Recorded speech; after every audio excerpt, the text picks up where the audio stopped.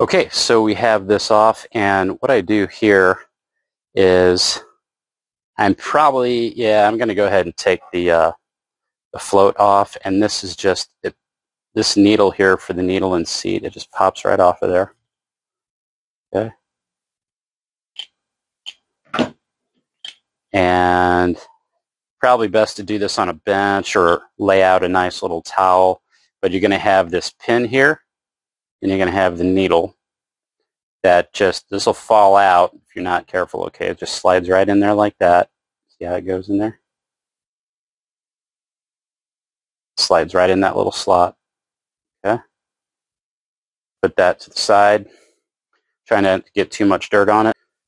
Okay, so we had a little bit of moisture in the bottom of here. And now to take this out, this is like where the main jet of the carburetor is located. It's inside of this thing. So to take this plastic white piece off, as you can see, there's a little bit of a gap right underneath here. Okay. And what I do is I stick that screwdriver, I just kind of wedge it in there, and I back and forth, twisting motion until it kind of starts popping up like that. There we go. And it'll just come right out. Just like that. Let me zoom out on this thing. Okay, so there's that. And now what happens with these a lot, I'm pretty sure it was just a water contamination issue, and water just blocks gas. The water's so heavy, the gasoline can't get past it, and just acts like kind of a blocker. But anyway, while we're at it, we're going to take this jet out. And what you can do, I've got compressed air, and I'm going to blow through all these passages, but what you can do is try to stick a little wire in here, and then just, even with your mouth, blow into this thing if you don't mind getting gas on your mouth, or just blow it out somehow. But little wire, be gentle, stick it in this hole here. Okay, you see that? Stick it in that hole, put it down in this hole, 1, 2, 3, just make sure everything's nice and clear. So I'm just going to go ahead and blow this out, and I'm going to go ahead and blow out any holes that are over here, blow down through the gas inlet here, and we should be good to go. Okay, so I'm going to go ahead and take and blow this out.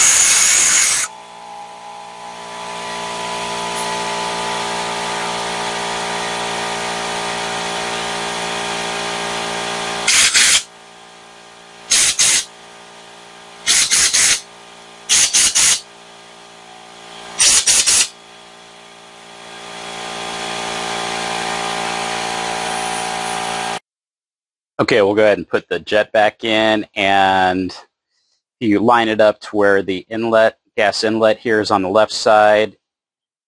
This only goes back in one way, but these two big tubes will be in that direction of the where that fuel inlet is, and then just get it in there. It's sticking up a little bit. Just kind of push it down. Okay, get it flat again. Okay, that's good. And we'll make sure that our O-ring and Teflon is still in there, that we didn't blow it out. Yeah, and that should be good. Yep, then we'll go ahead and reverse it. One thing I will show you, take this off again real quick. Okay, sometimes there's a piece down in there in that very center hole right there, a very center hole that gets out of alignment. And you got to take a screwdriver or something like that and get it back into alignment. It's aligned right now. If it wasn't, this center piece would not go down perfectly in the hole. but it's doing that. So if you're having a problem getting that back in, double check that very center hole and make sure that there's a piece in there that is aligned. Okay, so we'll get this float back on, make sure we don't have any dirt on it. Get that pin, and this could be a little tricky. It just snaps back into place. So we'll get the needle right in here, put that down in there, and we'll rest that pin right on top of those little catches. Put your thumb there and snap it right back in, just like that.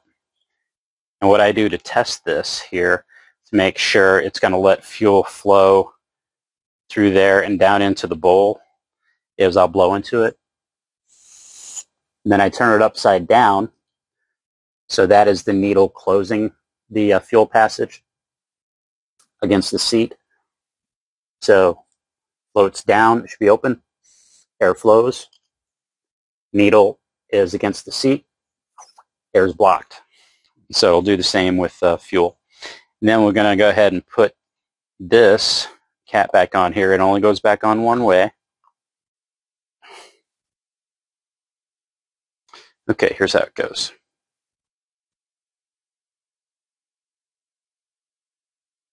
There we go. And then we'll get those two screws back on there and mount this thing back up. Okay, should be nice and snug. Even once you get the screws on there, it'll take up that little gap. Just make sure to put it back on the way I just showed you.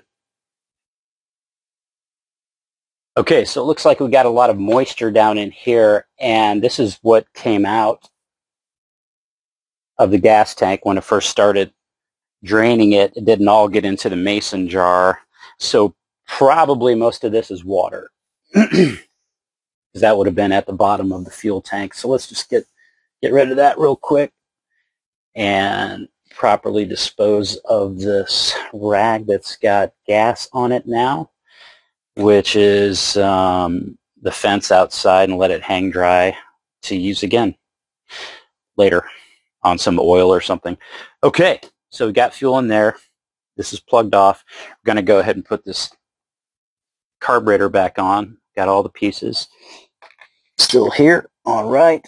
And whether you want to connect the fuel line first or not, that's up to you. I like getting this back on here. Now, remember, this Teflon is going to go toward the engine on the intake manifold. Make sure to get it nicely back on to the circular intake manifold there.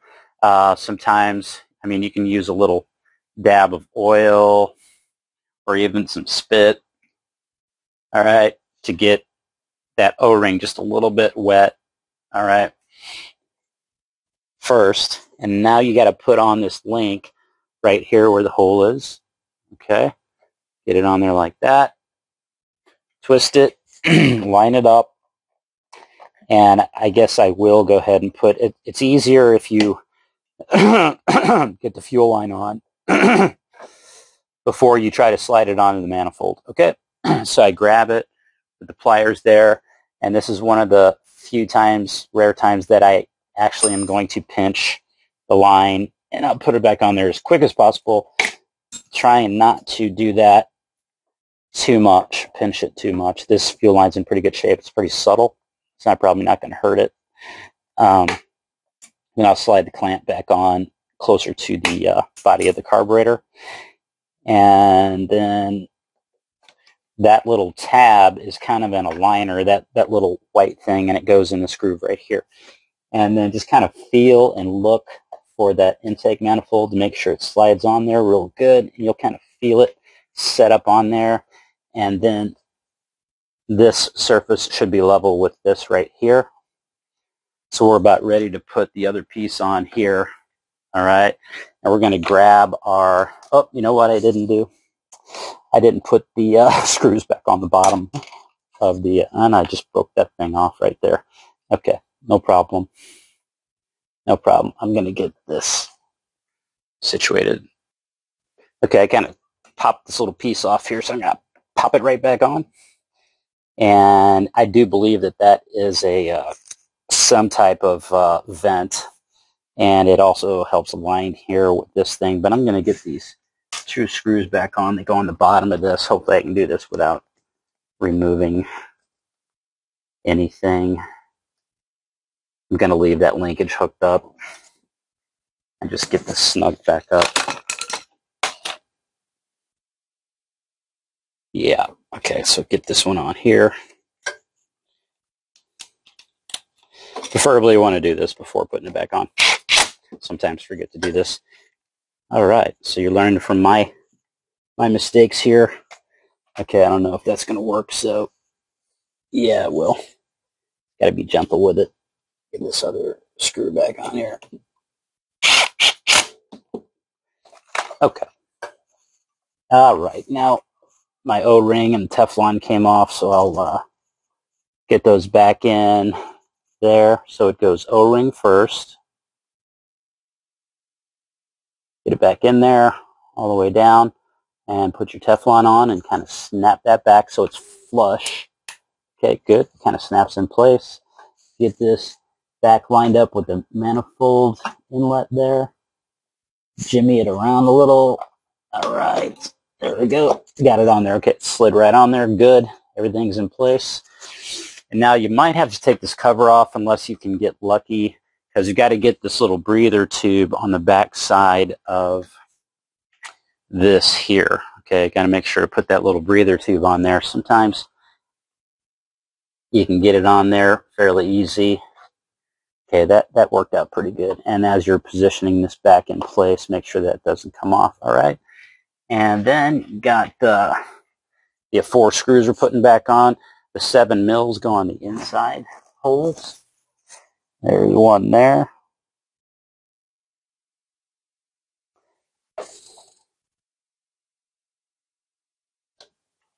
I'll bet this thing's going to fire right up. Okay. And then we got another one here. Down here. You can even see this hole. I'm doing this one by feel. There it is. This one's kind of spinning. And these are 5/16. These other two on the outside. Like this one's got a magnet. That 7mm didn't have a... It's not magnetized. Okay. Put this filter back on here. And let's see, how does it go? Back this way? Yeah, that fits on there pretty good. Right. And put this back on here. Make it click. Okay, and I'm going to see if this is pumping. Oh yeah, I can hear it. Hear that pumping the fuel? All right, so we should be good to go. About ready to fire it up. Okay, so we're getting the tools out of the way here. And try to fire this puppy up.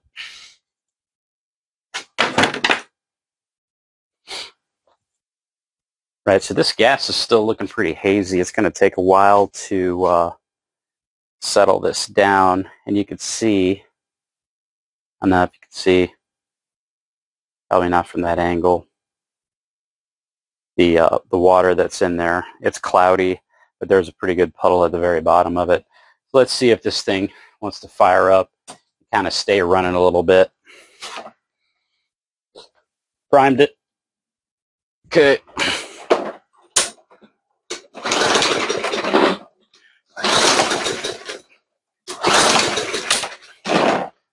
Nothing.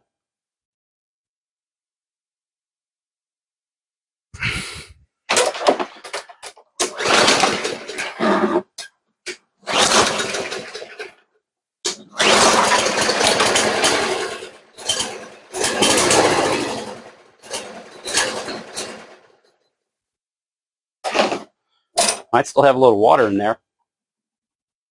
Hate to have to do this again. I should have drained all that gas out of there. Should have drained it all out. That's probably what I'll end up doing.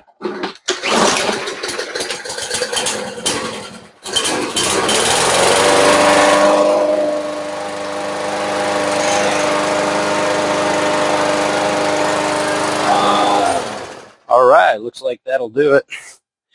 And I'll go through some blade sharpening stuff, clean it up, make it pretty, and I'll show you how I post it on Facebook.